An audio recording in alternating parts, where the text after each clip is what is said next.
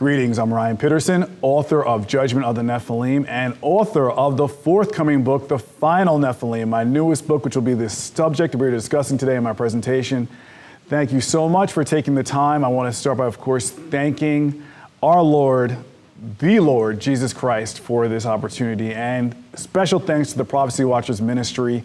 You know, I've been working with Bob and Gary Stearman from day one of my career as an author, trying to write about Bible prophecy, about the end times, about these issues that are so important. I'm so thankful to them and for their passion to truly point our eyes and our hearts to where they should be, to our Lord Jesus Christ in his second coming. He is coming back, and it might be sooner than we even think. And so we want to make sure that we are watching and ready. So without further ado, let's start talking about the final Nephilim. So in my first book, Judgment of the Nephilim, I talked about Genesis 6, the sons of God, the daughters of men, the seed of the woman, the ultimate prophecy that God gave to when he sentenced the devil in the Garden of Eden, Genesis 3:15, when he gave this promise of a seed who would come one day, a child born of a woman who would defeat the devil, who would bruise or crush the head of Satan one day. And of course, the mission of Satan from that point was to try and prevent that from taking place, to either prevent the birth of this Messiah, to corrupt this Messiah, or destroy this Messiah. And that's what Judgment of the Nephilim was about, the Genesis 6 invasion, all those things. And so now we know, of course, that that has happened, that Christ was born 2,000 years ago, that he redeemed us, he died, he rose 3 days later for our redemption, for our forgiveness. And so now we're going to look at the ultimate fulfillment of this prophecy by going right back to Genesis 3:15. We're going to look again at this prophecy, what I call the ultimate prophecy, but from the other side, because when we look at this prophecy carefully, God told the devil, and I will put enmity between thee and the woman, and between thy seed and her seed. Now, of course, again, we know that this promised seed is Jesus Christ, the Messiah, the seed of the woman, the Redeemer. But there was another seed that was promised, that God told the devil that his seed would have enmity or be at war with the Lord Jesus Christ. And who is that seed? Well, that is who the final Nephilim is, the Antichrist. And so I want to start, like I love to do, by looking to the history of our religion, of our faith, and look at the theologians from the church fathers in the first centuries all the way up to the 1700s and 1800s. And this was an established belief that the Antichrist would be a literal seed of the devil. So the first thing I want to look at is a quote from theologian Francis Tilney Bessette. He wrote in Things That Must Be, he said, in Genesis 3:15, we find the Redeemer of mankind promised as the seed of the woman. And we also read of the seed of the serpent, and everlasting antagonism existing between them. Now the seed of the woman is confessedly one, our Lord Jesus Christ. And consequently, the seed of the serpent must be also an individual. And as all the good are headed up in Christ, the representative man, so all evil will be headed up and will find its development in the seed of the serpent, the Antichrist, who shall come. Now, of course, this takes us to the book of Revelation, where we learn about the Antichrist, the end of the world, Armageddon, the judgments of the scrolls, the trumpets, the vials that are poured out by God on the unbelieving world, leading to the second coming of our Lord. But how can we understand Revelation? How can we make sure that we are looking at it in the right lens and understand? Well, you know, God, the Lord, in Isaiah chapter 46, gave us an interesting principle. And this is why I say the beginning is the end. That if we want to understand the end of Scripture, we need to go back to the beginning.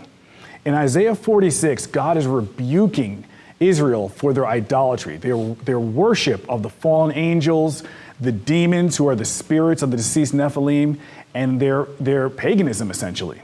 And God is demonstrating to Israel that he is the true God, the God of gods, as Scripture calls him, the creator. And all these other false gods are just created beings. And look at what God says to demonstrate how he can prove that he is the true God. And we find this in Isaiah chapter 46, starting in verse 5. And we read, "To whom will you liken me and make me equal and compare me, that we may be like? Remember the former things of old, for I am God and there is none else.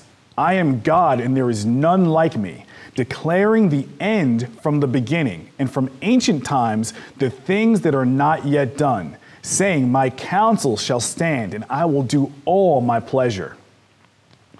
So what God said was the distinguishing factor that God is saying, I'm putting this, if you want to know that there's no one like me, look at what I've declared from the beginning. That God is telling us that if we look back to the beginning of Scripture, that God has already told us how the events of the end times will unfold. And how is this done? Through types and shadows, through foreshadowing, and the way God will take prophecy and have it weave through time and actually recur. You know, sometimes we talk about a double fulfillment, but there are actually, most prophecies have multiple fulfillments leading to their ultimate conclusion in Jesus Christ at his second coming. Here's another verse that explains that as well. Ecclesiastes chapter 1, verses 9 and 10, we read, "The thing that hath been, it is that which shall be, and that which is done is that which shall be done, and there is no new thing under the sun. Is there anything whereof it may be said, see, this is new? It hath been already of old time, which was before us." So again, everything that's going to happen has happened already. In Hosea 12, God says, "I have also spoken by the prophets, and I have multiplied visions and used similitudes by the ministry of the prophets." Now, a similitude, again, is a foreshadow. It's a type. It's an example that prefigures something to come. Perfect example of this we find in the book of John, of course, when John the Baptist saw Jesus Christ for the first time starting his ministry. John the Baptist declared, "Behold, the Lamb of God, which taketh away the sin of the world." So why did John the Baptist call Jesus the Lamb? And now we take it for granted because we know from our church studies, from our Sunday school lessons. But at that time, think about this. He was calling him the Lamb of God to the nation of Israel.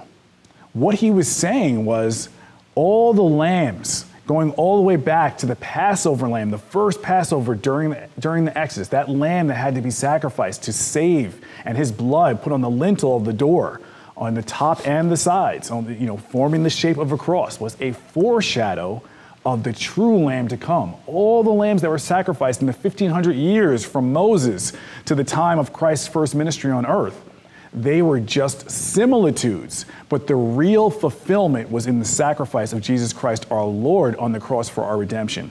This is a similitude.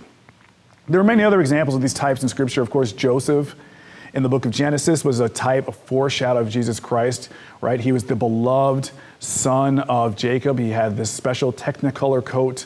He was betrayed by his brothers, who were the patriarchs of the 12 tribes. Scripture tells us that Jesus Christ he came unto his own received him not. Jesus, of course, was rejected nationally by national Israel, nationally by the 12 tribes. And just as Joseph was rejected by his brothers and sold into slavery, where he then rose to prominence from coming out of the prison and rose to prominence to be the second most powerful man on earth, virtually, at the right hand of Pharaoh. Jesus Christ, of course, died, went down to the grave for us for 3 days, and rose and said in Matthew 28, "All power in heaven and earth has been given unto me." So again, we're seeing these foreshadows. And of course, when Joseph came out of the prison and used his power, he saved Israel. And that is precisely what Christ will do at his second coming, when he redeems and saves the believing remnant of Israel. These are foreshadows. See how since God is outside of time, he sets world events in motion to give us glimpses into the fulfillment of his word. Other examples, of course, are Moses, who leads Israel out of bondage in Exodus to the promised land. Christ takes us from the bondage of sin to the promised land of heaven and eternal life. Joshua, who of course his name, Yeshua, in Hebrew is the same name as Jesus, is the one who crossed over the River Jordan and battled the Nephilim in all those wars, the 31 kings that Moses battled, 2 of them before then, to give us 33 kings of the Nephilim infested nations in the land of Canaan, leading the Israelites and fighting those battles. And of course, Christ will do the same thing when he returns, our Yeshua, our King, to fight the Nephilim at Armageddon and all the armies that support the Antichrist. These, again, are fulfillments throughout time of an ultimate prophecy.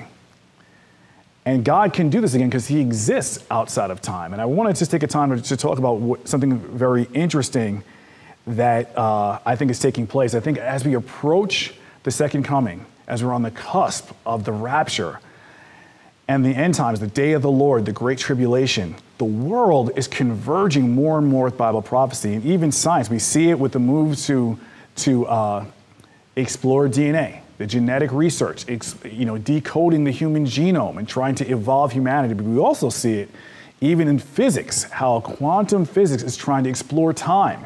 Where does matter originate from? And the old explanations aren't really adding up. And they're learning, scientists are now understanding what the Bible has known all along, that the creator of our universe, of everything, exists outside of time. And therefore, prophecies can ripple through time, coming up and leaving at certain times to give us previews of the fulfillment to come. And this is how we can know the end from the beginning.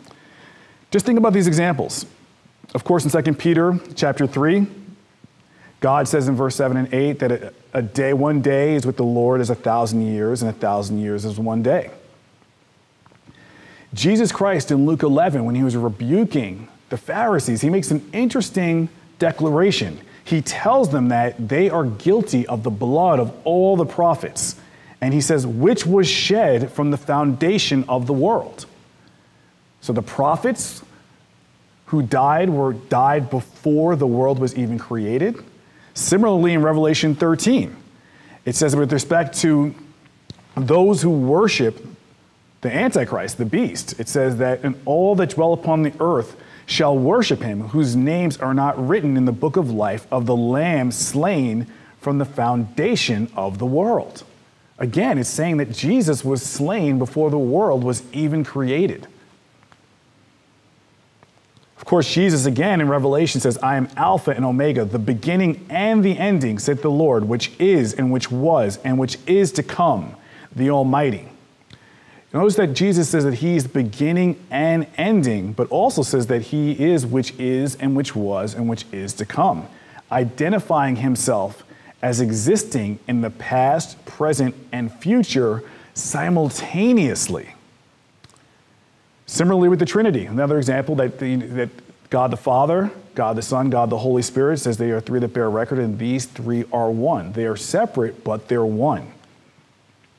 So how is the world understanding this? Well, in the most cutting-edge science today, scientific research in quantum physics, there is a concept of this that they're just discovering.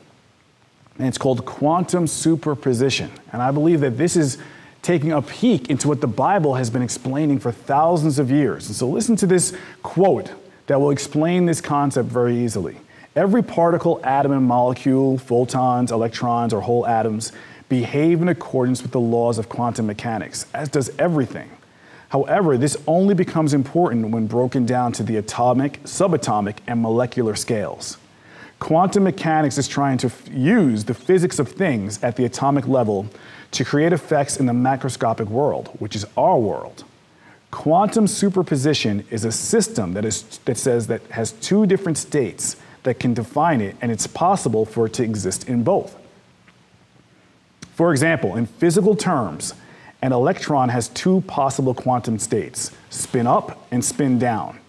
When an electron is in superposition, it is both up and down at once. It is a complex combination of both.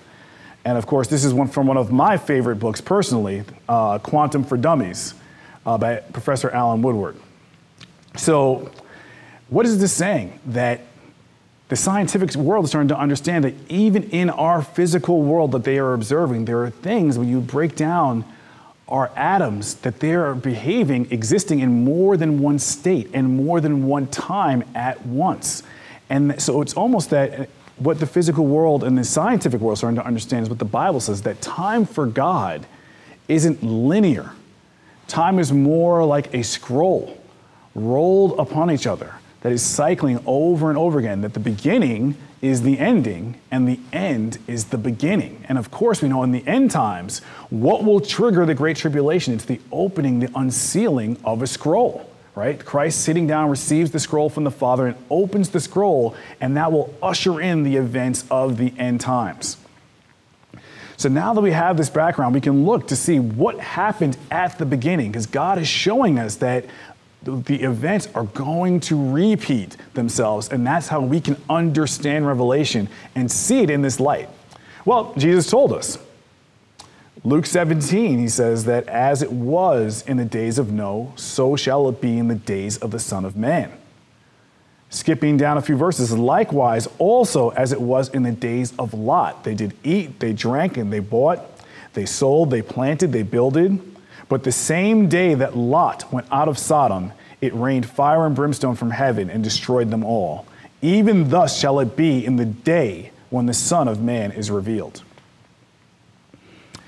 Days of Noah, days of Lot. God points us to certain events, and I think there are 4 of them that are the most pertinent for understanding Revelation and for us to decipher and rightly divide the end times that are the key to understanding and interpreting Revelation. The first is, of course, Genesis 3:15, the judgment of Satan and the prophecy of the Messiah. Then you have Genesis 6, the days of Noah, the birth of the Nephilim, the invasion of the fallen angels, and the flood. The judgment of Sodom and Gomorrah and the Exodus. These 4 events will loop and cycle throughout biblical history and take us right to Revelation. And I think when we view it this way, we'll understand exactly how the final Nephilim plays a key role in all of this. So let's see and examine Scripture carefully again. So we look at this verse and we see that, again, that God said that this prophecy of Satan having a seed will take place. And so we know, of course, again, in Judgment of the Nephilim, I explored this whole concept of Genesis 6:4, the sons of God who saw the daughters of men that they were fair and took wives unto them all which they chose. They were the literal fathers of the giants, the Nephilim, the half-human, half-angelic hybrids. We also know that and established that spirit beings can conceive. Mary, the conception of Jesus was via the Holy Ghost supernaturally. So the seed of the woman was a supernatural conception, but with a human woman. And similarly, the Antichrist will have a conception from Satan with a human woman. And again, this was established and has been the understanding of the church for some time. So I want to read now a quote from A.W. Pink, one of my favorite theologians, from Gleanings in Genesis. And he writes on this exact concept. Second, 2 seeds are here referred to. Another item which is generally overlooked, thy seed and her seed, Satan's seed and the woman's seed, the Antichrist and the Christ. In these 2 persons, all prophecy converges. In the former of these expressions, thy seed, meaning Satan's seed, we have more than a hint of the supernatural and satanic nature and character of the Antichrist. From the beginning, the devil has been an imitator, and the climax will not be reached until he daringly travesties the hypostatic union of the 2 natures in our blessed Lord, his humanity and his deity. The Antichrist will be the man of sin and yet the son of perdition, literally the seed of the serpent, just as our Lord was the Son of Man and the Son of God in one person. This is the only logical conclusion. If her seed ultimates in a single personality, the Christ, then by every principle of sound interpretation, thy seed must also ultimate in a single person, the Antichrist. So again, days of Noah taking us to the end times. Sons of God, daughters of men, fallen angels, human women conceiving in the end times. It will happen one final time, ultimating in the Antichrist. And what's his mission? Well, we have to remember, why is the Antichrist, why is he necessary? What is the plan? Because we already know he can't stop the Messiah from being born. The devil already failed at that. He failed at even understanding what Christ's mission was, because Christ intended to die, of course. And the scripture tells us that if the princes of this world knew, meaning the princes and principalities knew, they would have never crucified him. But too late. So what is the mission now? Well, it's all tied to God's word, right? God said that he declared the end from the beginning. And God stated that the return of Jesus Christ, the return, the revealing, and that's why I love the name Revelation, because this is really about revealing Christ for who he truly is in his full divine glory. That's the revelation that's going to take place. But that's not going to happen until Israel has been redeemed. So God has connected and latched on the return of Messiah to the redemption in the end times of Israel. And so this is what the devil is trying to prevent.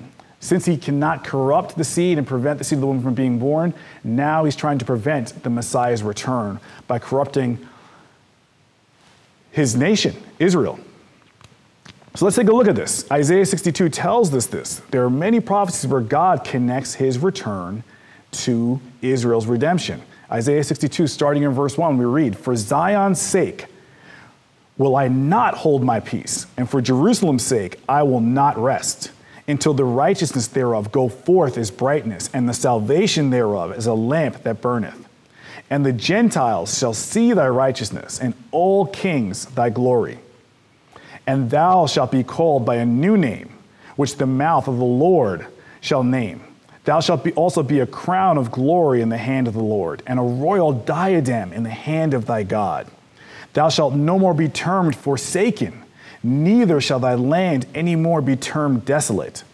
But thou shalt be called Hephzibah, and thy land Beulah, for the Lord delighteth in thee, and thy land shall be married." So look at this beautiful testimony God gives that he is not going to rest until Israel comes to that saving faith in the Lord Jesus Christ, Yeshua HaMashiach, the true saving faith. So this is a testament that God is saying he is waiting for this to happen, and when this occurs, then he will return.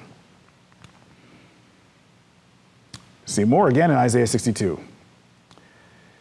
"Behold, the Lord hath proclaimed unto the end of the world." Look at the context. "Say ye to the daughter of Zion, Behold, thy salvation cometh. Behold, his reward is with him, and his work before him.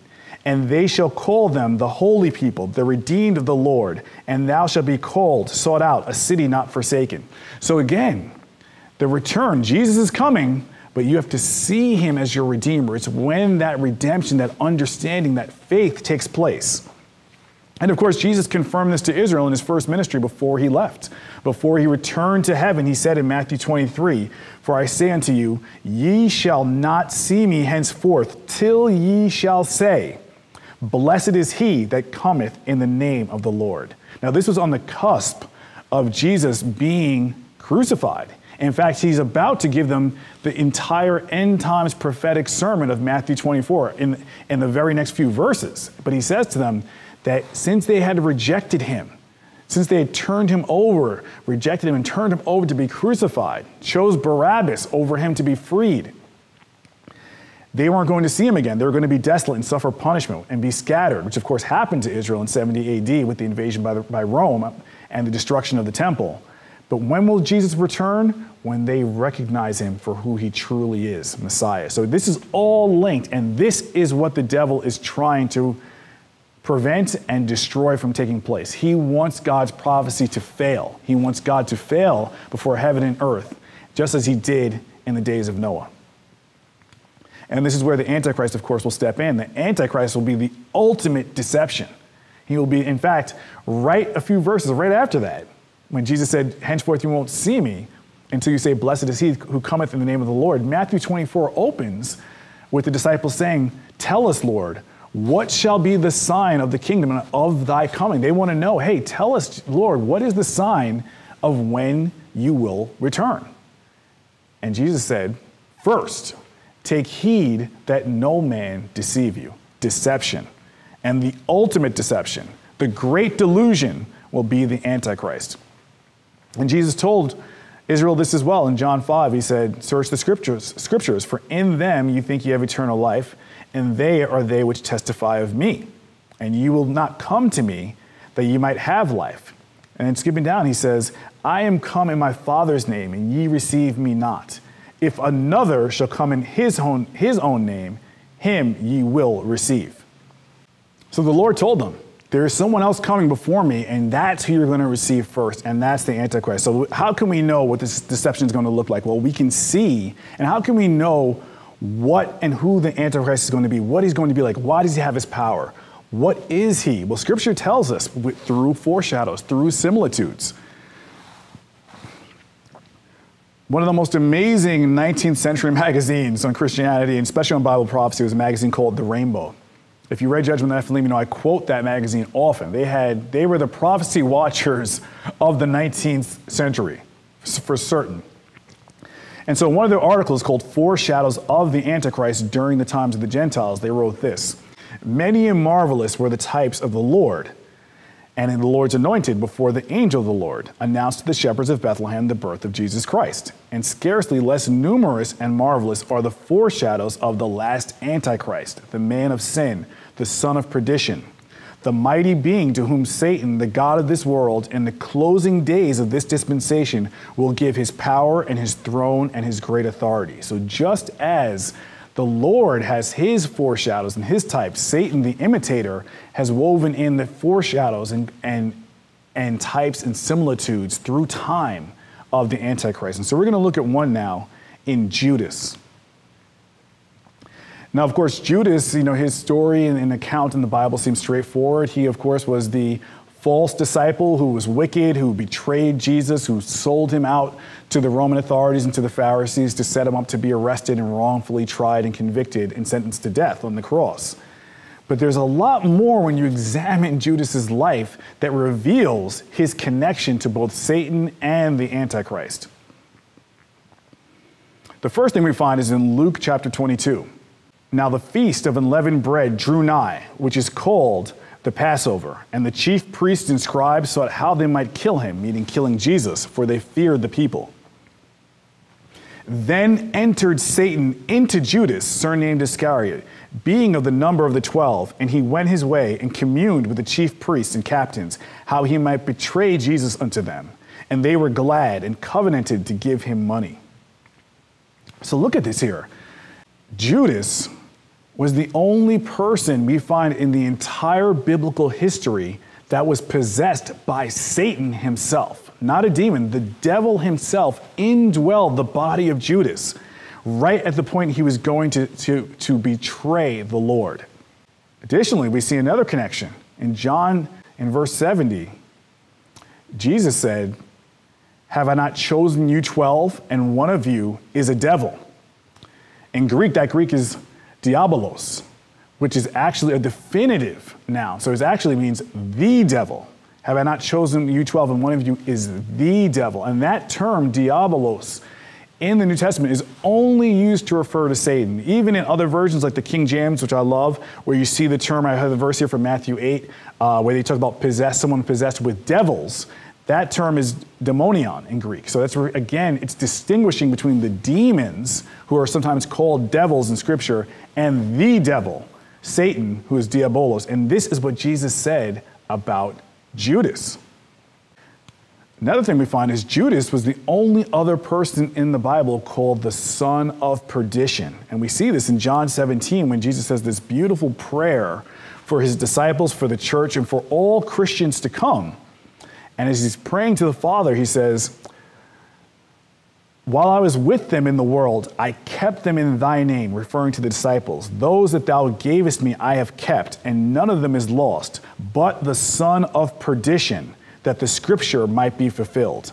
And that, of course, is a reference to Judas. And we know from 2 Thessalonians chapter 2, which is an end times prophecy, we read, let no man deceive you by any means, for that day shall not come, except there come a falling away first, and that the man of sin be revealed, the son of perdition, who opposeth and exalteth himself above all that is called God, or that is worshipped, so that he is God, sitteth in the temple of God, shewing himself that he is God. Antichrist, Judas, both called the son of perdition. And of course, this means destruction in Greek. That term perdition means destruction. And this is in line with the description we see of the Antichrist when that beast spirit, the fallen angelic spirit that emerges from the abyss in Revelation chapter 9:11, is revealed. And it says, that in the Hebrew tongue is Abaddon, but in the Greek tongue hath his name Apollyon. That Apollyon, or Apoleia, means destruction. So we see again the Antichrist linked to Judas. Now I'm going to read a quote from Clarence Larkin writing on this very idea. And he says, "But why was Judas called the son of perdition? Was he a child of Satan by some woman? Or was he simply indwelt by Satan? Here we must let the scriptures speak for themselves. In John 6, we read that Jesus said, 'Have I not chosen you 12, and one of you is a devil?' He spake of Judas Iscariot, the son of Simon. In no other passage than this is the word devil applied to anyone but to Satan himself. Here the word is diabolos. The definitive article is employed, and it should read, and one of you is the devil. This would make Judas the devil incarnate, or the mystery of iniquity, and explains why Jesus in John 17:12 calls him the son of perdition." While perdition is a place, it also applies to an incarnation. It is a condition to which many men fall. And while men who have committed the unpardonable sin are sons of perdition because they are destined to the place of the irrevocably lost, yet Judas and Antichrist are the sons of perdition in a special sense, for they are the sons of the author of perdition, the devil. That is, they are not merely obsessed or controlled by the devil. The devil has incarnated himself in them, and for the time being, to all practical purposes, they are the very devil himself. Other similarities we see, of course, Judas was a thief. We know from Luke 22 that he was and a liar. So Jesus said, "Have you betrayed the Son of Man with a kiss?" Because the moment that Judas was going to lead the Roman authorities to arrest Judas, he kissed Jesus on the cheek to greet him, pretending that he loved Jesus when he did not. He was betraying him. And then we see another example in John 12 when Judas appeared concerned about money, about ointment being used to anoint Jesus, his feet that Mary was using. And he references that this ointment could have been sold for money for the poor, but scripture reveals that he held the bag, the treasury. He was the treasurer for the disciples and was stealing from their supply, from the treasury. The money that was supposed to go to the poor, he was stealing for himself because he was a thief. And of course, Jesus tells us that Satan is a thief and a liar and a deceiver. So more links to him. One last thing to look at as we continue to explore this is the prophecies of Judas from the Old Testament. Now in Acts 1, when the disciples, the apostles, were selecting a new apostle to replace Judas, they were getting ready to pray to the Holy Spirit for guidance. And it said, this is now Peter speaking of Judas, said, "Now this man purchased a field with the reward of iniquity, and falling headlong, he burst asunder in the midst, and all his bowels gushed out. And it was known unto all the dwellers at Jerusalem, inasmuch as that field is called in their proper tongue Akaldama, that is to say, the field of blood. For it is written in the book of Psalms, let his habitation be desolate, and let no man dwell therein, and let his bishopric let another take." So when Peter said that it is written, he was actually referencing two different prophecies in the Old Testament about Judas, one from Psalm 69 and one from Psalm 109. In Psalm 69, we read, "Draw nigh unto my soul and redeem it. Deliver me because of mine enemies. Thou hast known my reproach and my shame and my dishonor. My adversaries are all before thee. Pour out thine indignation upon them, and let thy wrathful anger take hold of them. Let their habitation be desolate, and let none dwell in their tents." So here was the part where it said that his land would be desolate, and that was the fate of Judas. This land he purchased, no one would occupy it. So that was one half. But the second half of that prophecy from Psalm 109 is even more mysterious. Look at what it says in Scripture. "Hold not thy peace, O God, of my praise, for the mouth of the wicked and the mouth of the deceitful are opened against me. They have spoken against me with a lying tongue." Clearly, this is a messianic prophecy of Jesus being betrayed by the mouth of the wicked, referring to Judas. They compassed me about, also with words of hatred, and fought against me without a cause. For my love, they are my adversaries. Again, I highlight that Hebrew word there is Satan. But I give myself unto prayer, and they have rewarded me evil for good and hatred for my love. This is what Judas and the Pharisees did to Jesus clearly. And look what it says next about Judas. It says, set thou a wicked man over him, and let Satan stand at his right hand. When he shall be judged, let him be condemned, and let his prayer become sin. Let his days be few, and let another take his office. Scripture is telling us that the prayer for Judas was that the punishment would be that Satan, at his worst point, Judas would have Satan standing at his right hand. Again, linking the fact that Satan would be working in concert, and we know indwelling Judas at the time he's at his worst opposition towards the Lord Jesus Christ, exactly as the Antichrist will be. We know from Revelation 13 that it's Satan who gives the Antichrist, the final Nephilim, his power, his seat, his great authority. He has supernatural powers. He can perform miracles, lying wonders. All this is through the power of the devil. He will literally have Satan at his right hand, just as Judas, his foreshadow, did. We read here from a book called The Retrospect from Oxford University in 1845, the reason alleged for the supposition that Judas was a type of that last Antichrist, and perhaps the only type that occurs in the Christian dispensation, is derived from the fact that a portion of Psalm 109 is applied to Judas in Acts 1. While it is quite evident that the prophecy contained in that psalm is far too large here to be restricted to Judas, and must consequently point in its ultimate meaning to the manifestation of evil in the person of the Antichrist, of whom it is said in the psalm, Satan shall stand at his right hand. So again, you see how God is weaving prophecy through time. It can actually appear, a prophecy, a type can appear, disappear for centuries, and come back again, but all taking us to, in that cycle of time, to the ultimate fulfillment in the day of the Lord, in the Great Tribulation, at the second coming of Christ. One last thing to note about Judas is that another interesting thing that it said that when the apostles were talking about, the fate of Judas, and they're praying, it says, they say about his death, they say that from which Judas by transgression fell, that he might go to his own place. That was the end of the prayer that Peter makes to the Holy Spirit in Acts chapter 1. He says that when Judas died, he went to his own place. So what was that place? Well, of course, he's talking about hell. He went to hell. Interestingly, of course, the Antichrist, at least the spirit that will indwell the Antichrist, as we'll get to, where does it emerge from? The bottomless pit. Here you see in Revelation 11, the beast that ascendeth out of the bottomless pit. Revelation 17 confirms the same, that this beast that is the Antichrist comes from the bottomless pit.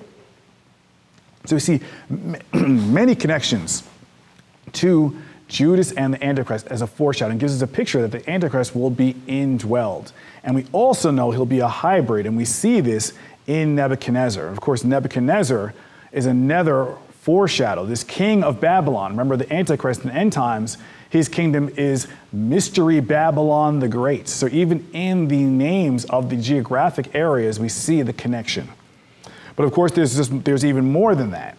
In 1 Kings 24, we see here that Nebuchadnezzar was sent as a punishment to God. Of course, in the book of Jeremiah, Jeremiah warned the nation of Israel, the kingdom of Judah, the southern kingdom, over and over again, that if they do not repent of their sins, their wickedness, their worship of the fallen angels and the demons, that God was going to send Nebuchadnezzar as an instrument of judgment against Israel. And it says here that God sent them, meaning the Chaldees led by Nebuchadnezzar, Chaldees being the Babylonians, against Judah to destroy it, according to the word of the Lord, which he spake by his servants, the prophets. Surely at the commandment of the Lord came this upon Judah. So he was an instrument of punishment. And that is exactly what the Antichrist will be. The Antichrist will be a tool. In Isaiah chapter 10 and 11, it says that it refers to him, the Assyrian, who is the angelic being that will indwell the Antichrist. It says that he is the rod of my anger. So God is using him. He is just being used as a tool. Nothing is outside of God's control. Nothing is outside of God's authority. Even the Antichrist himself, he has a limited authority. God has numbered his days, and he's being used as the tool that will chasten Israel, that will be the furnace to refine that 1/3 believing remnant that will call out to Christ as Messiah. So even the Antichrist himself is under the control and authority of God, just as Nebuchadnezzar was. Nebuchadnezzar, of course, also had that infamous dream in Daniel chapter 2 of the statue with the head of gold, torso of silver, body of brass, and legs of iron, and feet of iron and miry clay.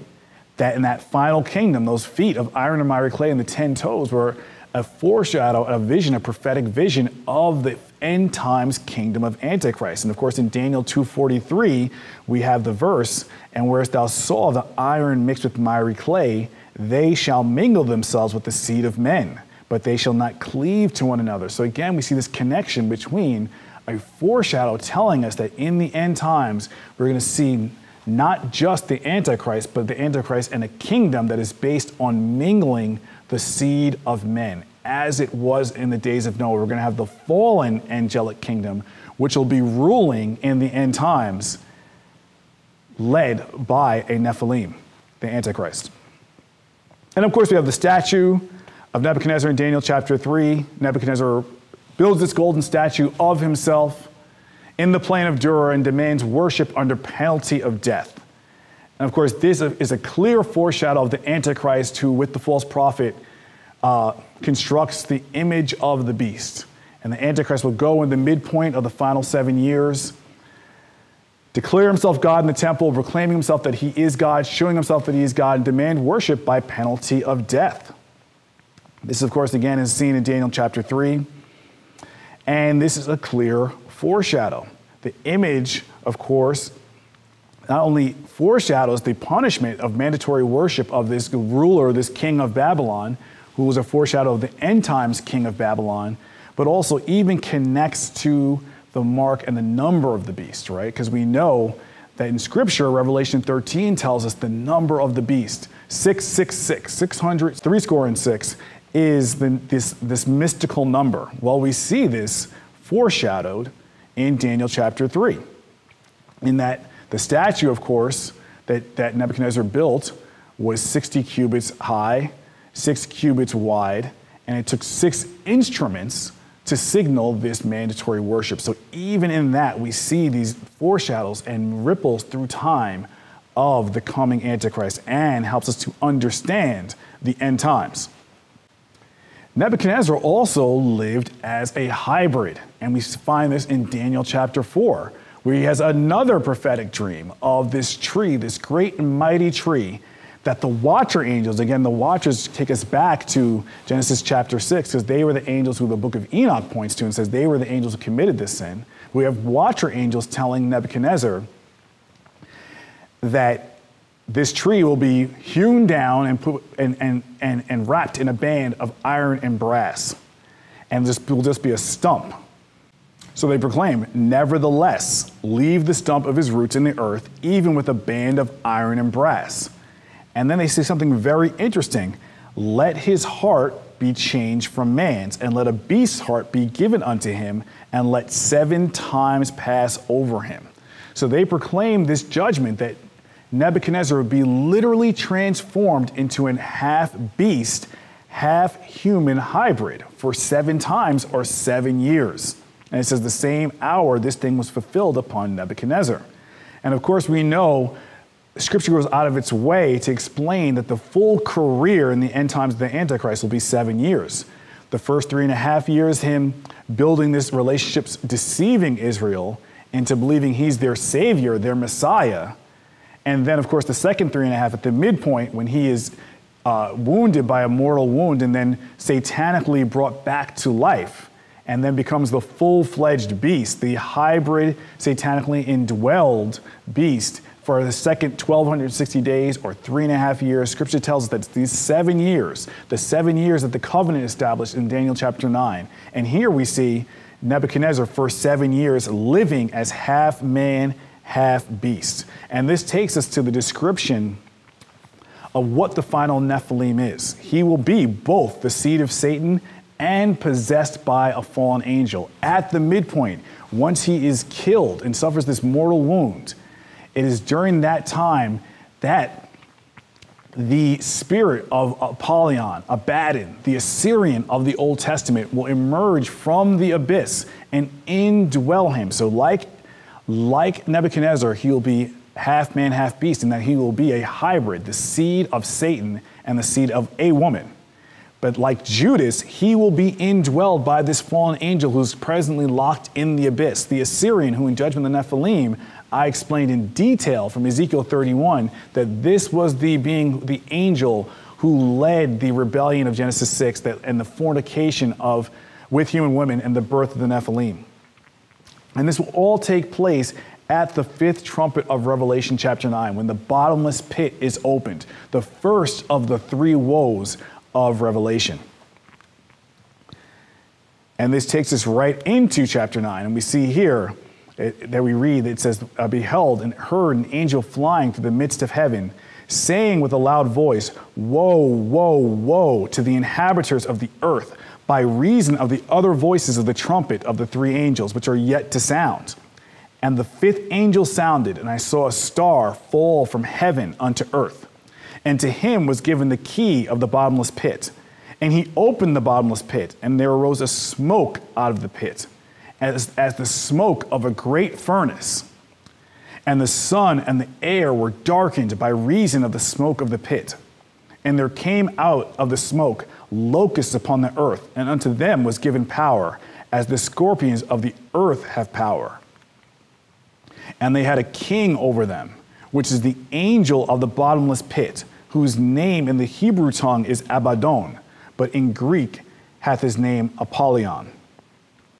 So this is the moment. This is the point where the final Nephilim becomes the Antichrist who tries to take over the world and starts the terror campaign that we see described in Revelation 13, where he forms a one world government, one world religion, and one world economy, all centered on him as the false god of the world. And so identified him, this being, as the Assyrian, that Apollyon that's referred to, this fallen angel who will indwell the Antichrist, was prophesied all through the Old Testament as the Assyrian. Here you see the verse again from Isaiah 10, where it says, "O Assyrian, the rod of mine anger and the staff in their hand is mine indignation. I will send him against an hypocritical nation, and the people of my wrath will I give him charge, to take the spoil and to take the prey and to tread them down like the mire of the streets." Now remember, there's a prophecy that the temple in Jerusalem will be tread by the Gentiles for 1,260 days. We see that in Revelation 11. So again, this prophecy is telling us what the Assyrian is going to do in the end times. It continues by saying, "Howbeit he meaneth not so, neither doth his heart think so, but it is in his heart to destroy and cut off nations, not a few." Destroy, Abaddon. Again, Scripture is telling us from the beginning that this being from Genesis 6 is actually the fallen angel who will indwell the Antichrist. And again, I explain this in Judgment of the Nephilim in Ezekiel 31, what he did in the days of Noah. And of course, in Ezekiel 31, it says that he was a cedar in Lebanon, that he compares him to a tree, just as Nebuchadnezzar was. And it says that he had all the nations were under his branches. Everyone was under his rule. Thus he was fair in his greatness, in the length of his branches, for his root was by great waters. And again, as I explore this, what lets us know that this is an esoteric passage referring to a fallen angel, it tells us, as we continue in Ezekiel 31, it says that the trees, I have made him fair. And it says that the cedars in the garden of God could not hide him. The fir trees were not like his boughs, and the chestnut trees were not like his branches, nor any tree in the garden of God was like unto him in beauty.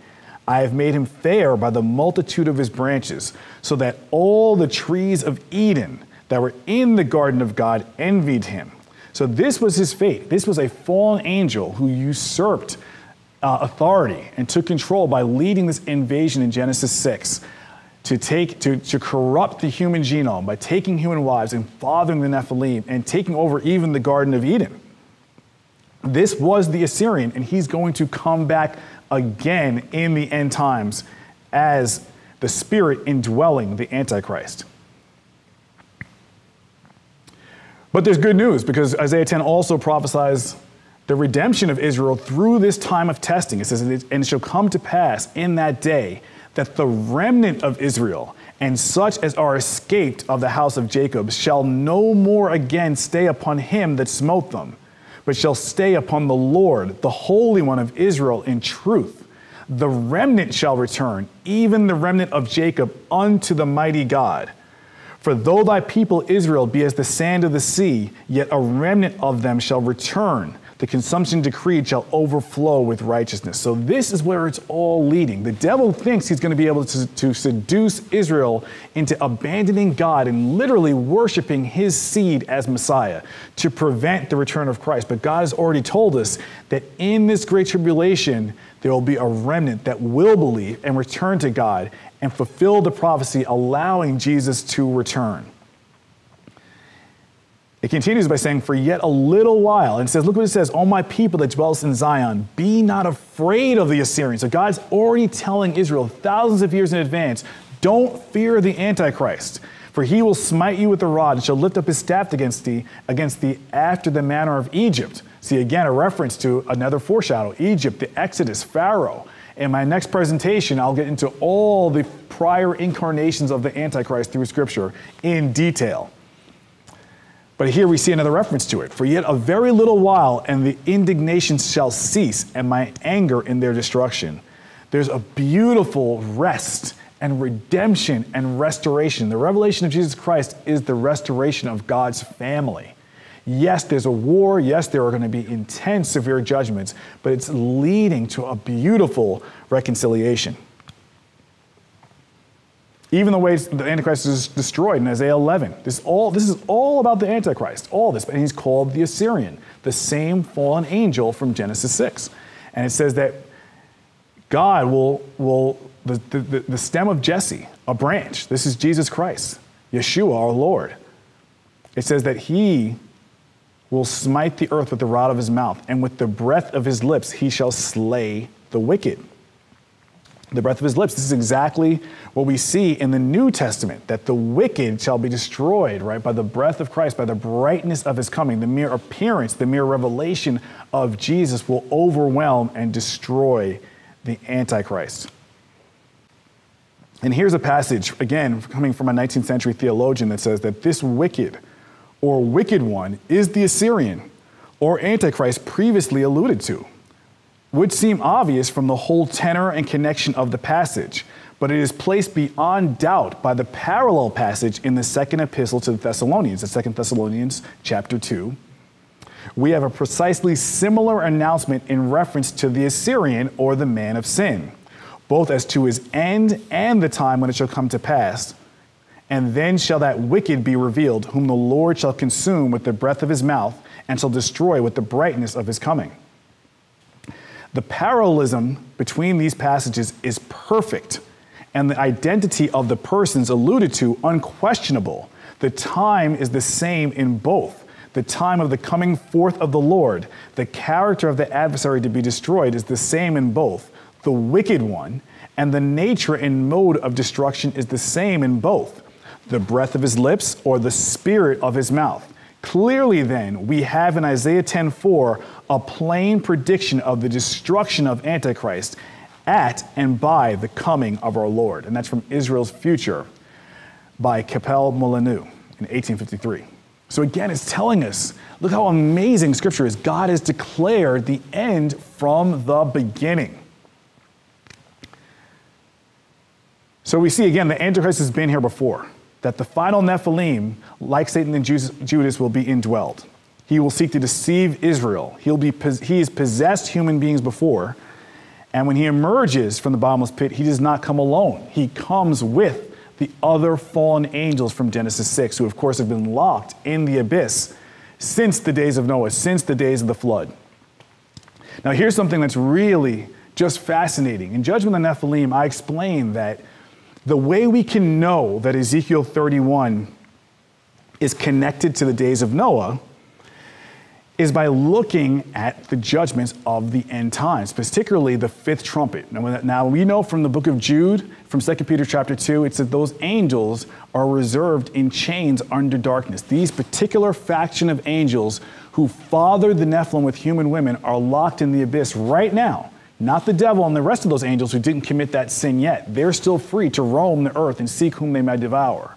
But these particular faction, these apostate angels of Genesis 6, were judged immediately at the flood, dragged down to the abyss, and locked in chains under darkness. But we see in Revelation chapter 9, at the fifth trumpet, the abyss is open and they emerge. Again, it says even the smoke, it says here, you see in this passage that there's smoke of a great furnace. Remember, we saw even a reference to the great furnace smoke earlier in our studying. And so when the abyss is open, this smoke comes out. And this smoke is the same supernatural darkness the angels are currently locked in. It's so powerful. It's like a smoke, like the Exodus darkness, that you could feel it. Remember they said in the Exodus, when God sent that judgment of darkness, he said you could touch it. It was so powerful. It was physical. And it's going to blacken out the sun.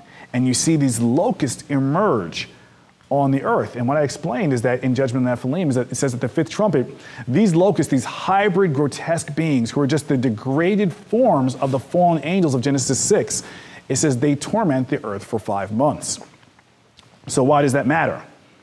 This is connected to the judgment of the angels at the flood. In Ezekiel 31, God said, in the day that I punished the Assyrian, I restrained the floods, and they abated, the waters abated. So we know from Genesis chapter 8, the flood waters abated after 150 days. 5 months on the Hebrew calendar, every month being 30 days. Again, when these angels are released at the fifth trumpet, so they were tormented by the floodwaters. Their kingdoms fell apart. They saw their Nephilim children drown. They then were dragged down after 150 days of the torment of the floodwaters raging into the abyss to be locked away for millennia. In the end times, they are released. And what do? They now torment the unbelieving world, those who aren't marked with God's seal, for 5 months, 150 days. As it was in the days of Noah, so shall it be in the days of the coming of the Son of Man. The end is the beginning is the end. Amazing, but guess what? That's just the beginning of it. So we see here that the 5 months of torment, this is also the same time that there's the Revelation 12 war in heaven. So you have the angels being released from the abyss, and then you have Michael, the archangel, fighting a war against Satan and evicting Satan and all his angels get evicted from heaven for good.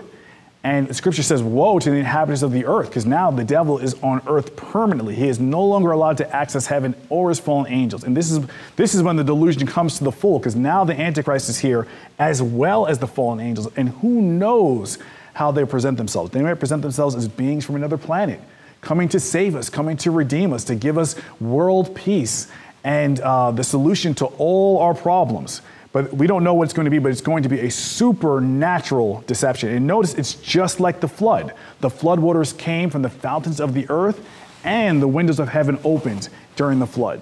Water came from the sky and below. The end times flood will be the fallen angels coming from below, from the fountains of the deep, from the abyss, and from heaven when they are cast down permanently. And of course, this army, this locust army, was prophesied in the book of Joel as well. The book of Joel says that in the day of the Lord, which is the biblical reference for the great tribulation, the day of the Lord, it says, a great people and a strong, there have been none the like. It says, blow the trumpet in Zion, the alarm. This is the time of the trumpet being sounded. When we talk about the last trump, it's the silver trump in the book of Numbers is this trumpet of alarm. And God says, when you blow that trump, I will come. It says, the people great and strong, there have not been ever like, neither shall be any more after it, even to the years of many generations. This is the locust army that's going to torment the world and will be something the world has never seen before. Reverend Robert Govett, one of my favorite theologians, wrote of this, but when the judgment of God shall come, he shall send, as he himself says, the angels with a great trumpet, and they shall gather his elect from one end of the heaven to the other. He, the Lord, shall inflict punishments on those who are to be punished by hostile powers as by means of executioners. He gives commandment to the angels about him to open their prison, that they may depart and execute vengeance on the ungodly. And Jesus, of course, said there'll be great tribulation, as was not since the beginning of the world to this time, nor shall ever be. This is when these angels are revealed to punish the unbelieving world. It's going to be unprecedented and supernatural.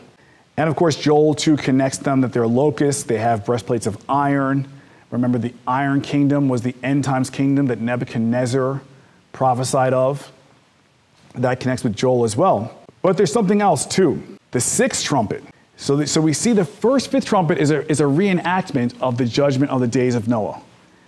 This torment for 150 days. But look at the sixth trumpet. And this is the mystery. I call it the mystery of the four angels of the river Euphrates. There are four angels who are released at the sixth trumpet. Let's look at this and try and really unpack what God is revealing, this mystery here of these four angels.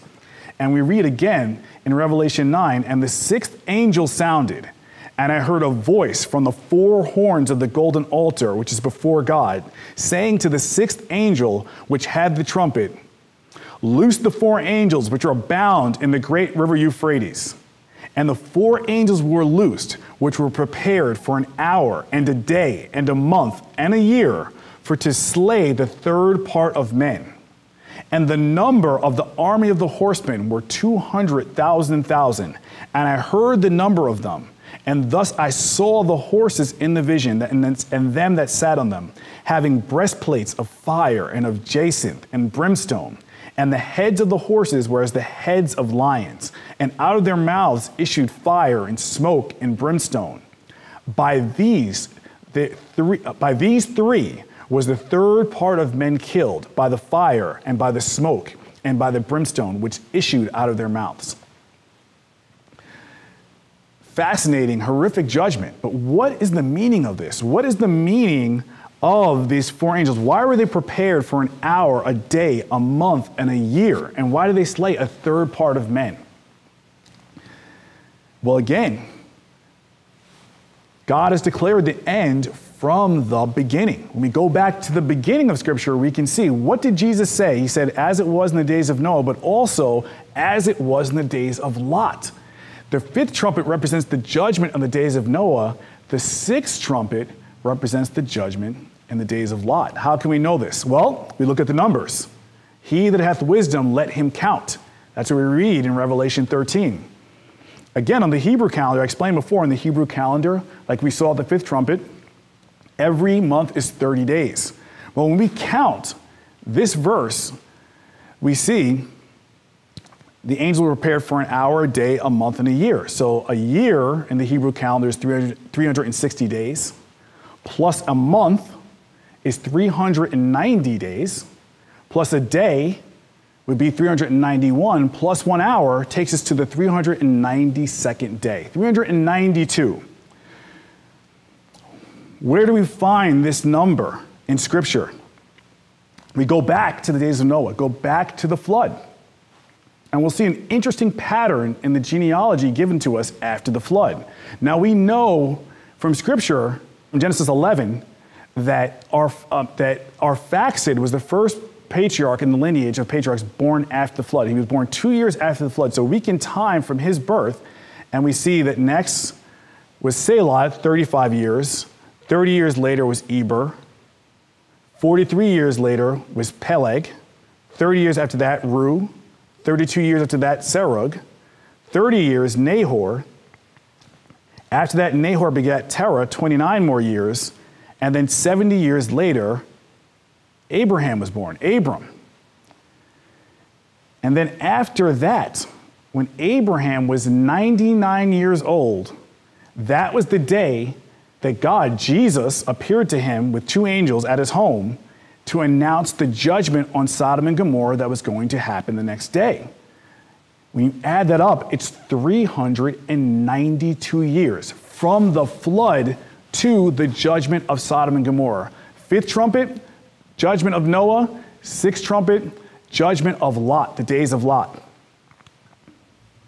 And what do we see here? Of course, we know that the next morning, because it says the sun rose upon the earth when Lot entered into Zoar. And of course, again, we see in the days of Lot, Sodom and Gomorrah, what was taking place.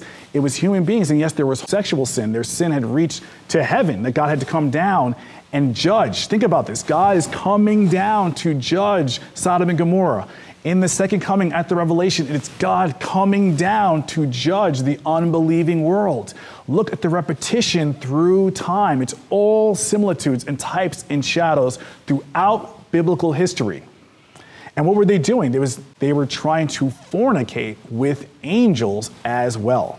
So we see here these angels, these 4 angels, they destroy 1/3 of humanity, the 392.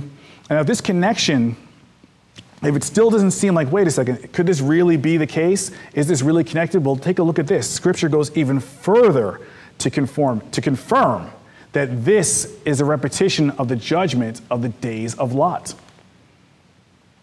We read in Genesis 19, the sun was risen upon the earth when Lot entered into Zoar. And how does God punish Sodom and Gomorrah? It says, then the Lord rained upon Sodom and upon Gomorrah brimstone and fire from the Lord of heaven. It was fire and brimstone that destroyed Sodom and Gomorrah utterly. How do these 4 angels slay 1/3 part of humanity? Again, going back to Revelation 9, the 6th trumpet, it says, and by these 3, it says the heads of the horses were as heads of lions, and out of their mouths issued fire and smoke and brimstone. By these 3 were the 1/3 part of men killed, by the fire and by the smoke and by the brimstone which issued out of their mouths. The same exact judgment, fire and brimstone at the 6th trumpet, as we see in the days of Lot. What a remarkable fulfillment that we saw going all the way back to the ancient times. God is amazing, and the Bible prophecy is amazing. And so when we can see it this way, it opens up the book of Revelation and what's going to happen in the end times.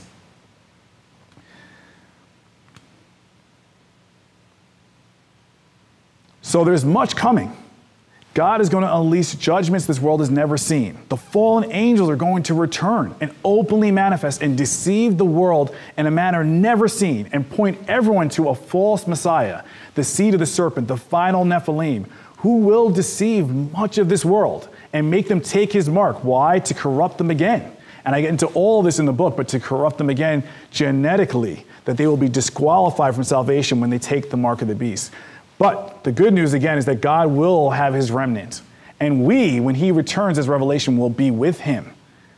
We have to remember this. In Luke chapter 21 says, watch ye therefore and pray always that ye may be accounted worthy to escape all these things that shall come to pass and to stand before the Son of Man.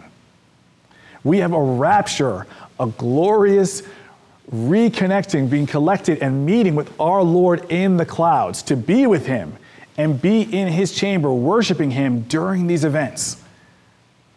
1 Thessalonians 5 says, for God hath not appointed us to wrath, but to obtain salvation by our Lord Jesus Christ. The angel told Lot, when he was taking Lot, we know Noah, of course, got on the ark, and for 7 days before the rain started. Again, another fulfillment, a shadow.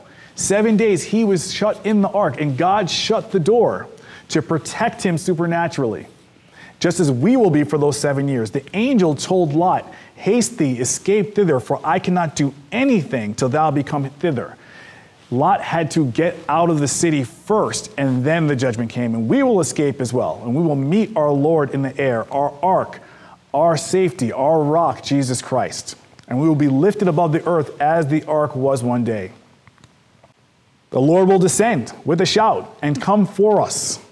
Then we which are alive and remain shall be caught up together with them in the clouds to meet the Lord in the air, and so shall we ever be with the Lord. At the trump of God, at that last trump, we will be called to heaven. So we must remember this. And what should we do with this knowledge? How then shall we live? We should comfort each other.